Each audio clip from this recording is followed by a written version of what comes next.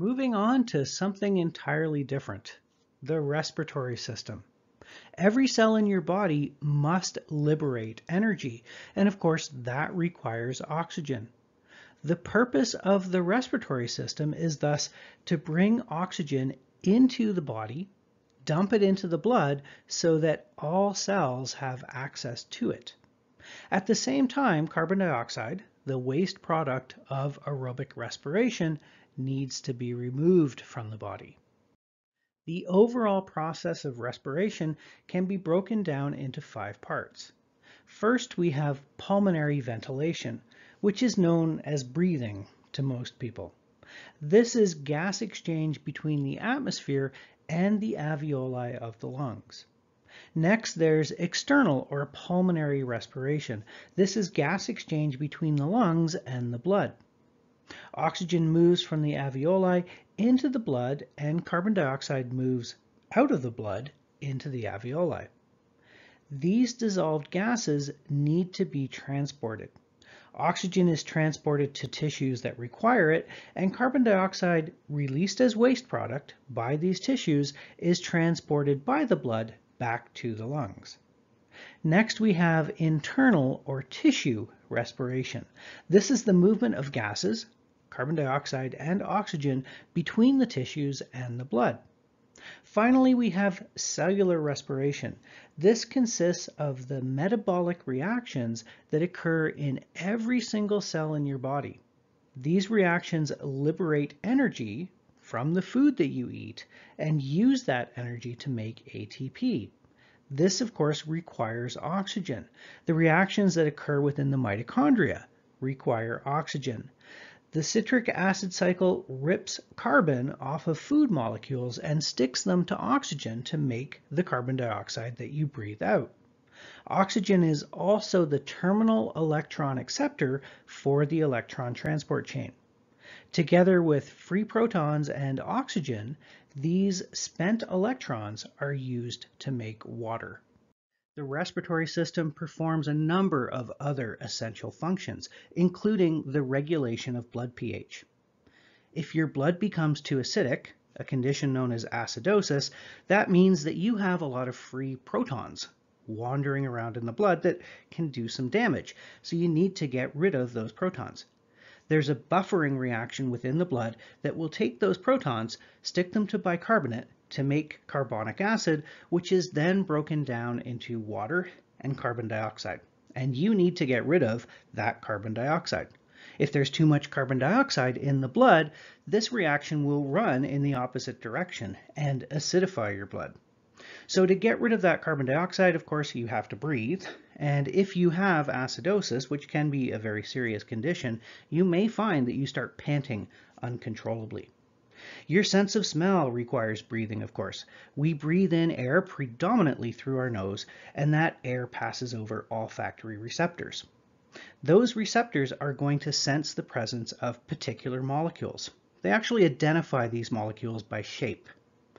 Inspired air also needs to be filtered, and this is done through the nose. So as air passes through the nasal cavities, any debris and potential pathogens will stick to the sticky surfaces within the nose. There's also the production of vocal sounds, communication. When you force air over your vocal cords, you can cause them to vibrate, and then you can modify those sounds using your tongue and lips. The internal surface of the lungs, i.e. the surface area of the alveoli, is enormous. Now, you've likely heard this comparison before, but if you were to take the inner surface of your lungs and flatten it out, well, you'd die.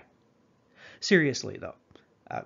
You'd die. But seriously, though, it would be larger than a tennis court. This massive surface area makes adequate gas exchange possible, but it also results in a great deal of water loss and heat loss to the air that we expire. Broadly speaking, the respiratory system can be divided into 2 structural regions. We have the upper respiratory system and the lower respiratory system. The upper respiratory system is everything above the glottis, while the lower respiratory system is everything below. The glottis is the opening to the trachea, or windpipe, that carries air to the lungs. The nasal cavity, the oral cavity, and the pharynx make up the upper respiratory system. The lower respiratory system consists of the trachea, the bronchioles, the branches of the bronchioles and their finer branches, the alveoli, and other tissues that make up the lungs.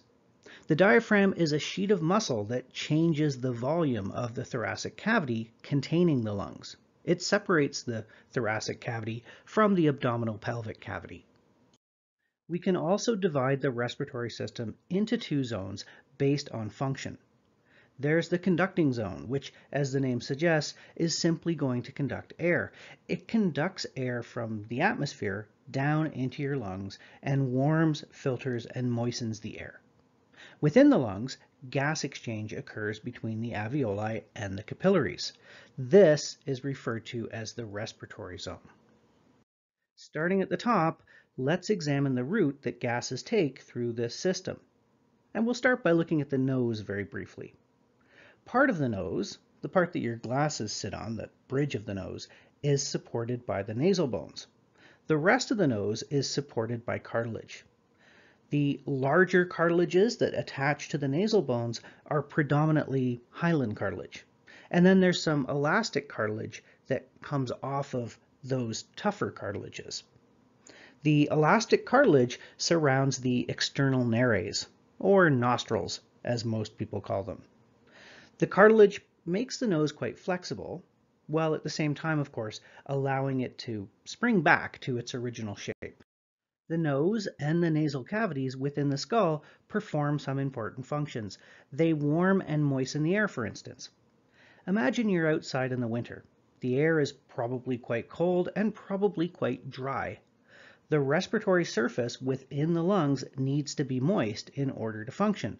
Pre-warming and pre-moistening the air that comes into contact with the respiratory system will greatly decrease water loss and also heat loss at the respiratory surface of the lungs. A small area of epithelium within the nasal cavities contains the receptors responsible for olfaction or smell. And the nasal cavity also modifies speech. And you're probably aware of this if you have a bad cold, or if you physically plug your nose, the sound of your voice changes a fair bit. Here we're seeing a sagittal section of the head. It's slightly off the midline, so it's not right on the mid-sagittal plane. It's slightly to the right so that we can see the entire nasal septum. The vomer and the ethmoid contribute to the bony portion of the nasal septum. The anterior portion, however, is made up by the septal cartilage, which is comprised of hyaline cartilage, and you can wiggle this back and forth. However, it's not as flexible as the elastic cartilages that hang off of this and support the nostrils. Looking at a sagittal section again, but this time with the nasal septum removed, we can see just how large the nasal cavities are. They occupy quite a large portion of the skull. They contain folds known as conchae, and the conchae will increase the surface area over which air can be moistened and warmed. At the very top of the nasal cavity is the cribriform plate. The bone here at the top of the ethmoid possesses tiny foramina, little openings like little pinpricks that allow bundles of axons from the olfactory epithelium to connect to the olfactory bulb.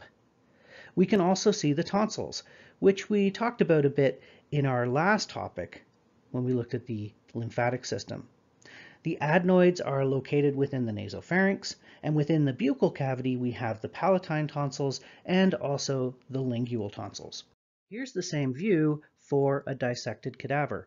Keep in mind that fixation or preservation of tissues changes the colors and textures of the tissue quite a bit. They end up looking quite a bit different from how they looked in life. But once again, note the conchae and the size of the nasal cavities. There really is quite a large surface area here. This is a coronal or frontal section through the head that shows the conchae within the nose. Now, I'm not expecting you to know the individual conchae. Don't worry too much about that, but realize that these are very thin, bony structures. These bony structures are covered by a layer of mucosal epithelium. And in addition to warming and moistening air, This mucosal layer is quite sticky. Particulates in the air, dust, spores, potential pathogens will stick to this ciliated epithelium.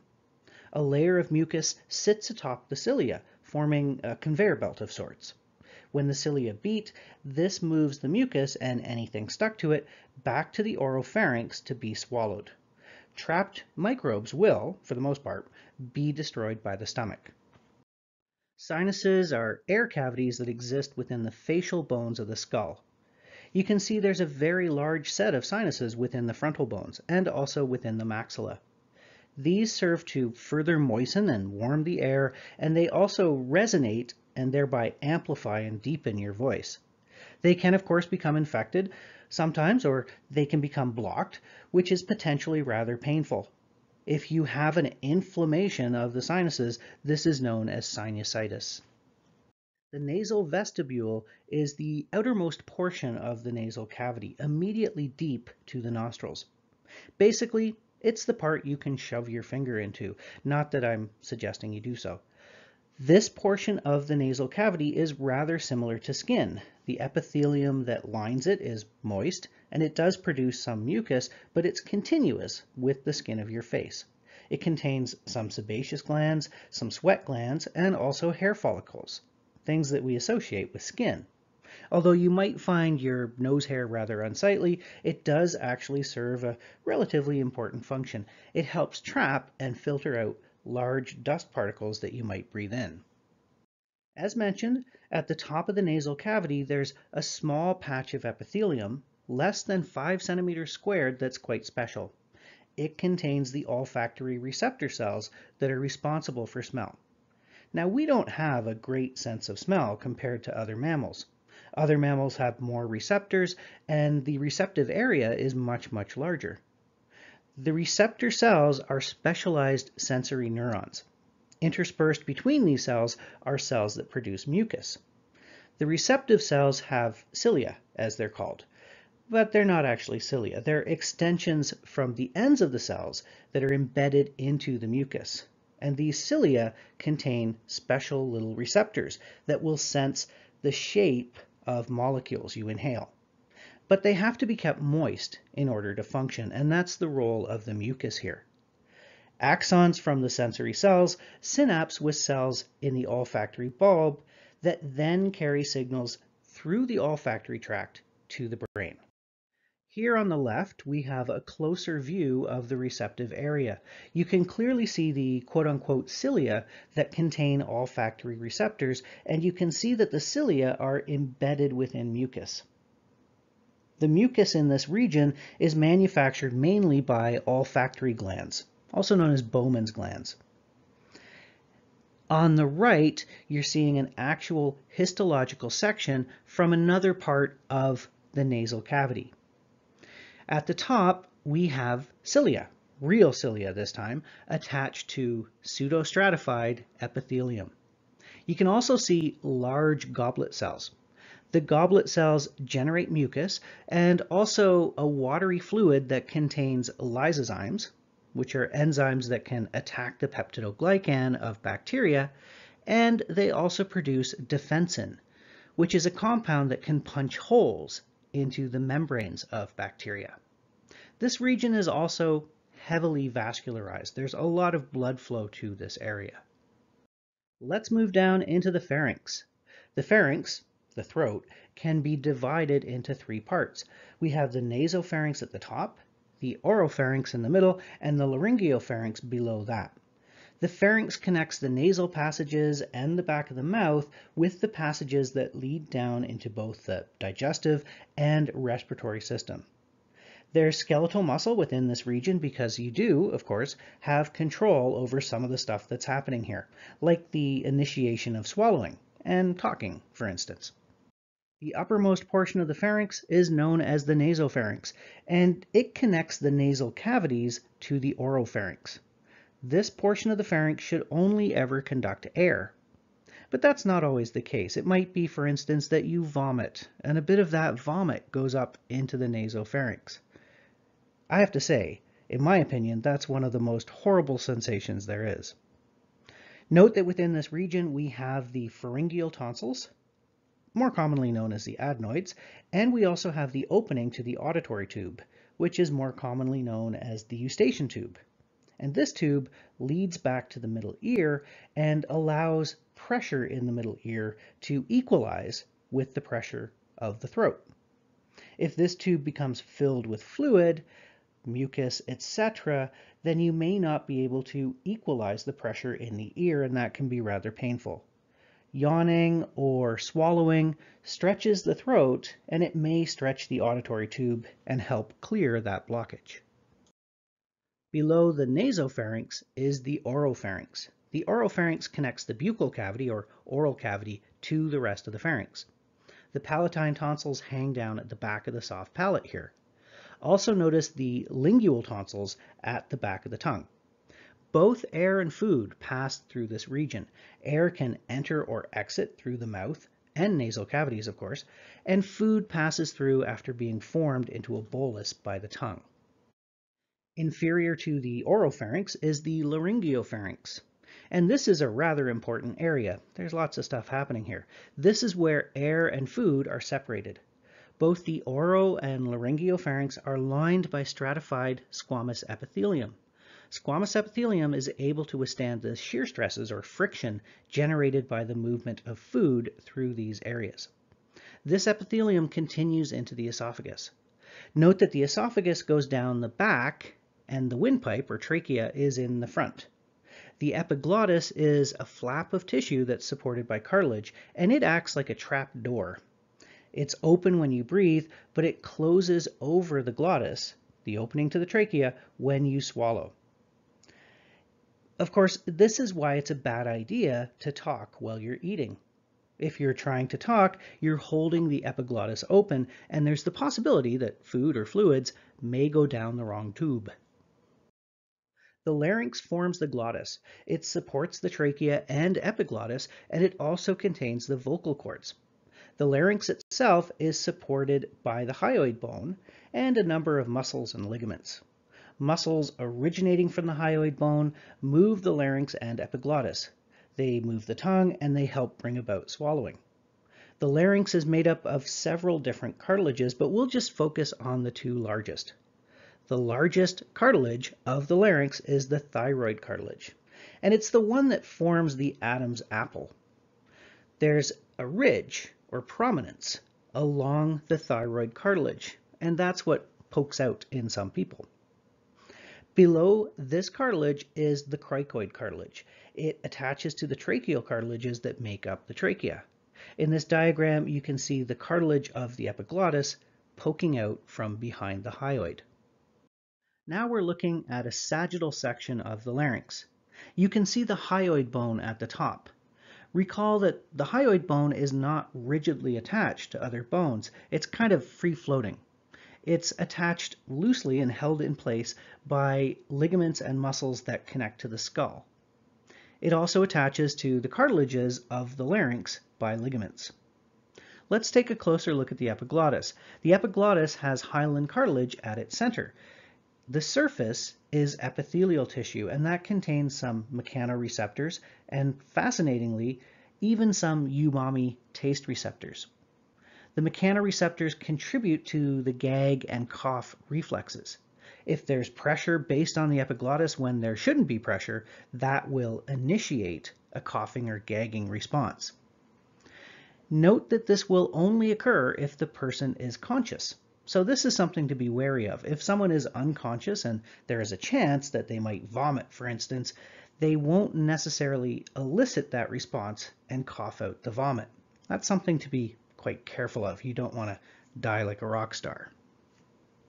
The cartilages of the larynx and trachea ensure that these structures maintain an open airway.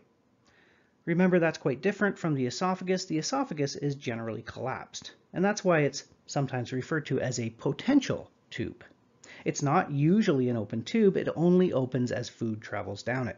But the larynx and the trachea have to be able to conduct air at all times. They need to be rigidly held open. These are preserved cartilages of a human larynx. The epiglottal cartilage is at the top. We can also see the bone of the hyoid. When you swallow, you can feel your larynx move, and this movement is brought about mainly by muscles originating from the hyoid. Let's take a look at a transverse or cross section below the larynx. In this diagram, posterior is at the top and anterior is at the bottom. The esophagus is posterior to the trachea. Again, the trachea needs to remain open at all times because you need air at all times, but the esophagus does not. The esophagus is soft and squishy and usually collapsed. Food is squeezed along by a process known as peristalsis, and this is where we have rhythmic contractions of visceral, smooth muscle. The esophagus is lined by squamous cells. The trachea, as you can see, is supported by hyaline cartilage. Note that the hyaline cartilage rings are not complete circles. They're C-shaped in cross-section. A muscle known as the trachealis muscle stretches across the open end of this C-shaped ring. It's a band of muscle that runs down the length of the trachea.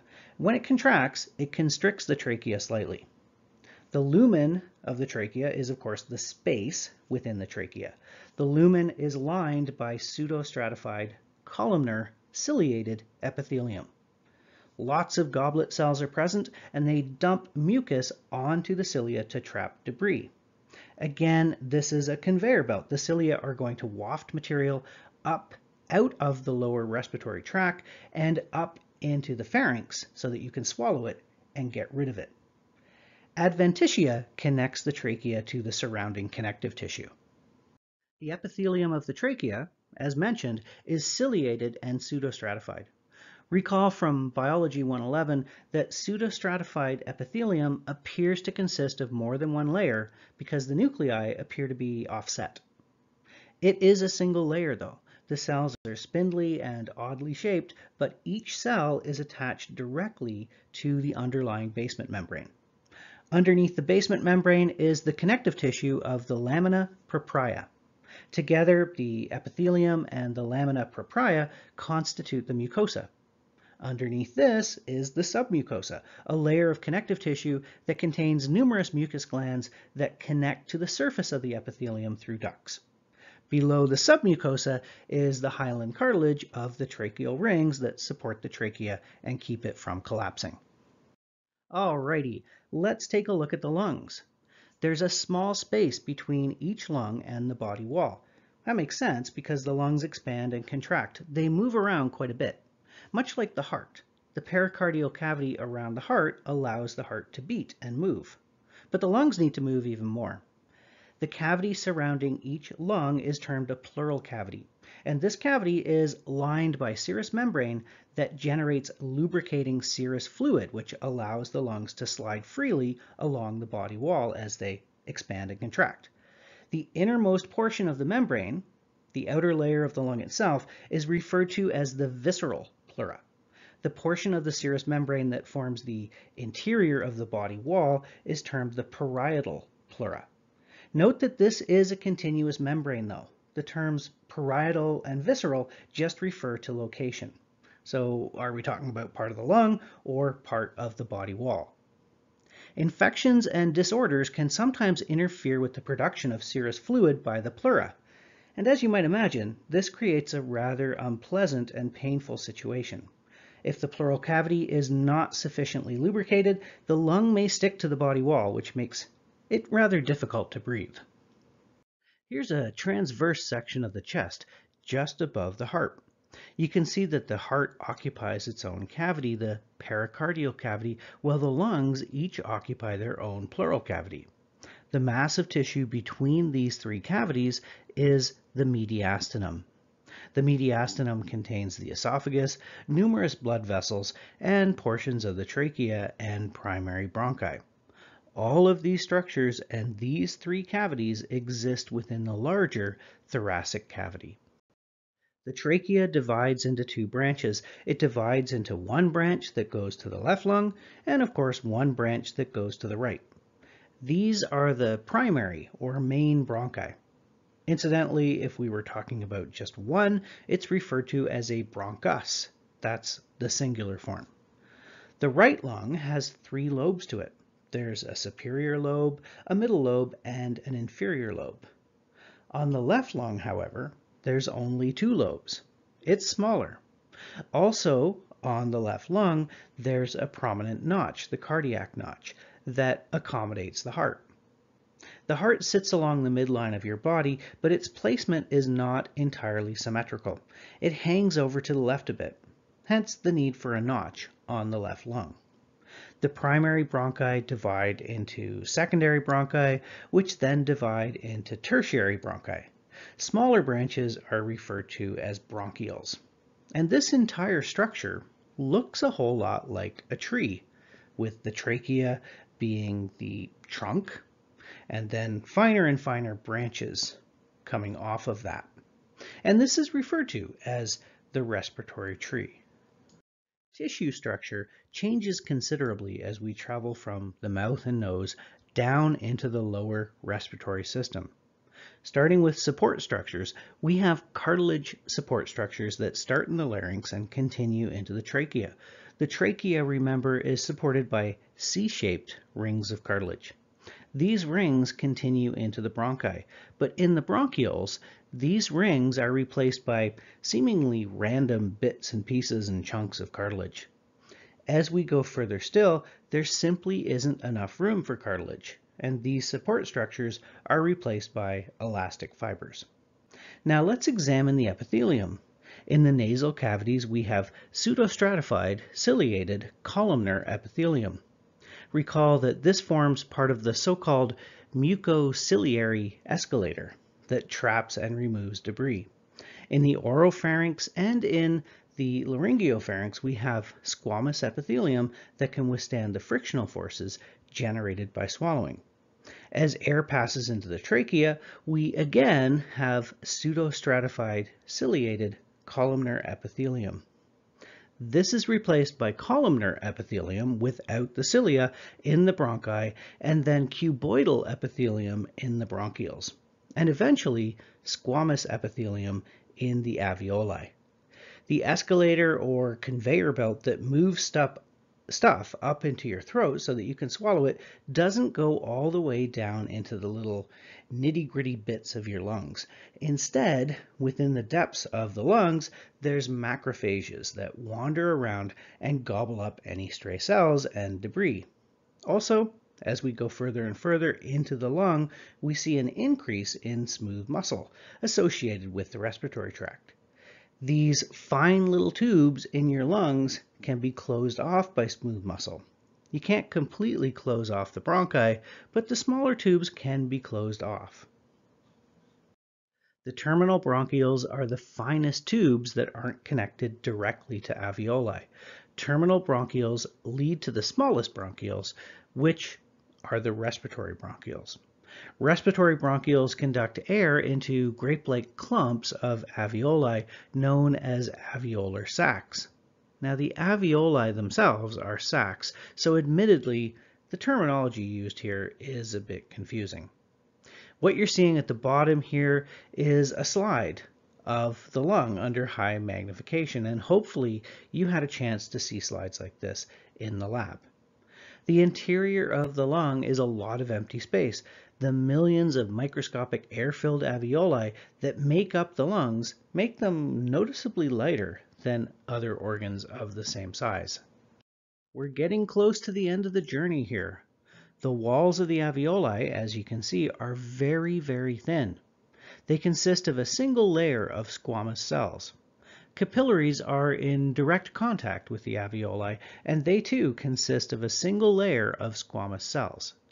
Elastic fibers support the clusters of alveoli, and notice that there's bands of smooth muscle around the terminal and respiratory bronchioles that can constrict them and shut off air passage to these sacs.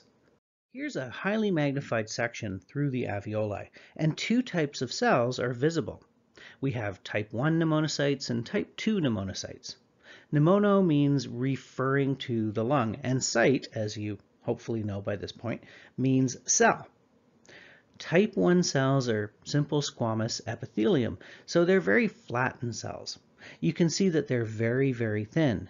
They're thin so that gas can be exchanged very rapidly between these cells and the cells of the capillary. This is the site of exchange for carbon dioxide and oxygen.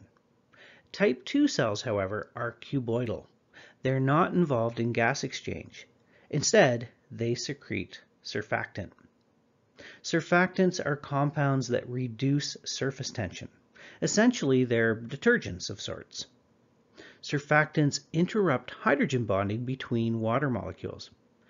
Think back to last term in Biology 111. We talked about the fact that water, when it's spread out in a thin film, forms a tight elastic surface due to hydrogen bonding. This is surface tension. A surfactant is an amphipathic molecule. It's got one end that's hydrophobic and one end that's hydrophilic.